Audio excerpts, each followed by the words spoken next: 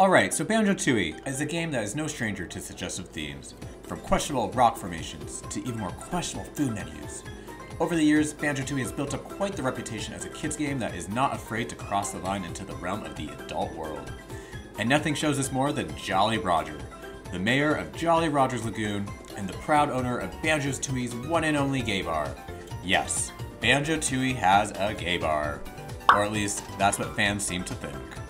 In this video, I want to explore why some fans think this and see if this theory is as crazy as it sounds, or if there's some truth behind it.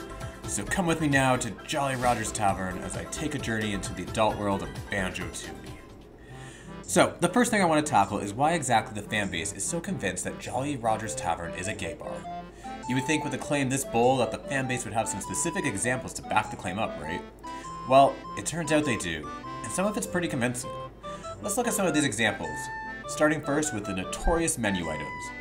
If you clicked on this video, then you are likely already aware of Jolly Roger's Tavern's menu, a menu that contains such items as salty dumplings, toad in the hole, and seaman's surprise. To say they are suggestive is an understatement, and you can see why the fans look at this menu with a raised eyebrow, with some fans theorizing that it's less of a menu of food items and more of a list of services, if you know what I mean. The next example is how Jolly Roger himself is portrayed, from how he moves, to the sound of his voice, to the things he says. He basically checks off every box that a stereotypical flamboyant gay man would have. At least, that's what fans argue. Some more specific examples the fans use to prove this point is the way Jolly Roger dances on the bar after you fix his jukebox.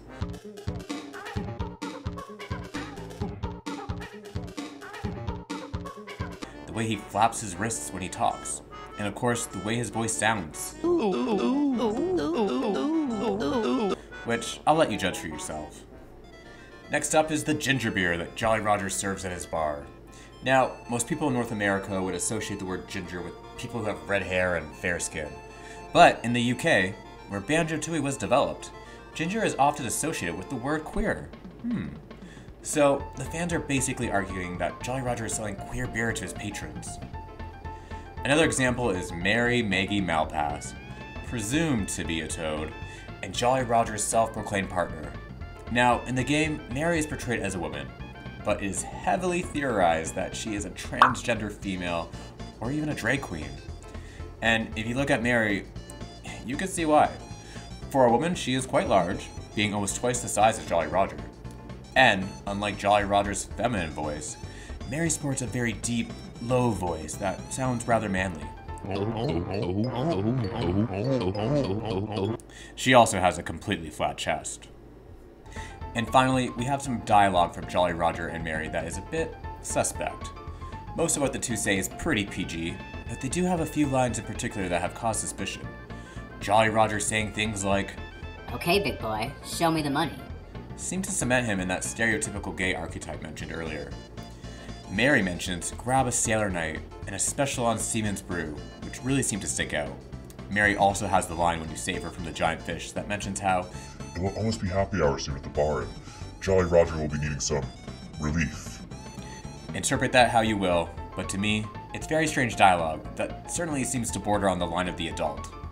But what if it's just that? What if it's just strange dialogue?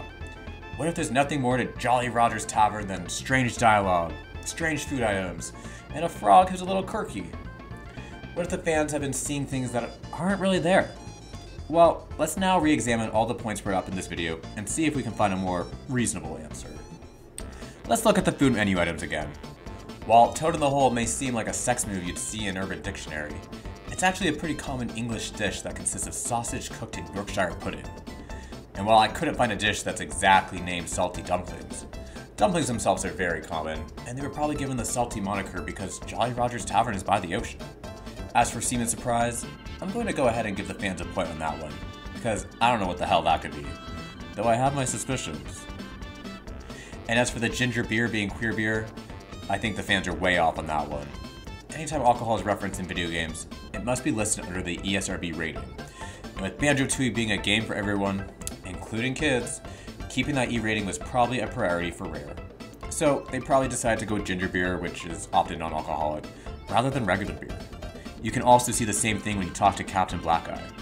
Seeing a pirate in a bar, you would automatically assume he'd be pounding back alcohol. He's actually drinking a seltzer water to calm his stomach. So, I think it's safe to assume that ginger beer had more to do with the rating than its association with the word queer. Next, let's look at Jolly Roger. There's no denying that in comparison to the rest of the characters in Banjo Tooie, Jolly Roger's a tad bit strange. And he has some stereotypical gay tendencies.